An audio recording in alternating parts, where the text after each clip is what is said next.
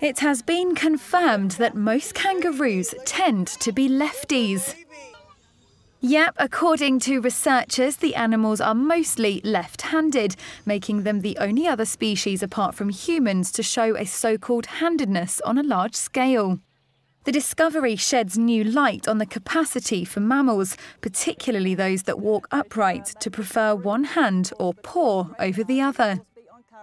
After previously focusing on handedness in jumping frogs, walking frogs and grey short-tailed possums, a team of Russian scientists looked at species including the red kangaroo and the eastern grey kangaroo and found that most use their left forelimb far more than their right.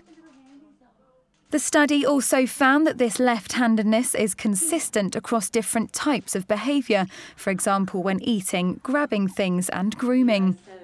The betong, a tiny creature a bit like a squirrel, also showed a distinct left-handedness equal to that of the kangaroos.